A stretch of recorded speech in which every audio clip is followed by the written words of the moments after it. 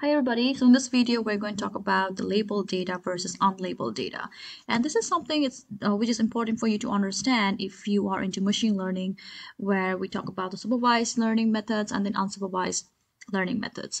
So supervised machine learning algorithms is about processing labeled data, and the unsupervised machine learning algorithms are about processing and deriving insights from the unlabeled data. So now the question is, what is labeled data and what is unlabeled data? So I have a data set over here,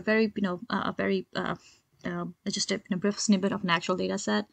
So this data set over here is a housing price data set. So you've got the attributes, or you may want to call it features. So you've got the attributes information and you've also got the price information. So with this data set, we are trying to predict the housing price. So this variable over here, the variable that you want to target, which is our price variable, you have that price variable in your data set. So this is an example of a labeled data set. So anytime you have your target variable in your data set, then that is your labeled data set. Now switching over to unlabeled data set. So this one over here is another data set. So this is actually a social media data set where these values over here defines how many times a certain word was repeated for a particular person. So in this case over here, we have the features or attributes like friends, basketball, football. But in this case, we don't really have a target variable. We've got certain attributes information, the features informations, but in this case, we do not really have a target variable.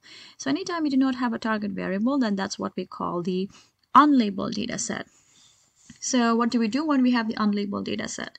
So this kind of unlabeled data set is useful when we are trying to find out our target customers, and that is something our unsupervised learning algorithms such as clustering would be helpful.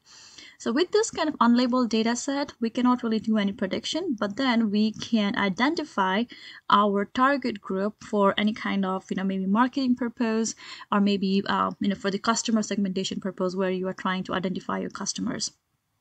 For example, by running some machine learning algorithms like clustering algorithms like maybe K-means algorithm, you might be able to find out the similarity in the behavior of the people, and based on the similarity, you may just want to cluster them. So when you cluster, you might just be able to group people who have similar kind of interest, maybe football interest. Maybe you'd be able to define a cluster where the data elements in that cluster are people who believe in Jesus, or maybe people who are very much into shopping or something like that. So anytime where you don't have a target variable, then that would be your unlabeled data set. And these kind of data sets are generally processed through unsupervised machine learning algorithms like clustering. And the idea with the clustering algorithms is to cluster or bring together or group people with similar kind of characteristics together.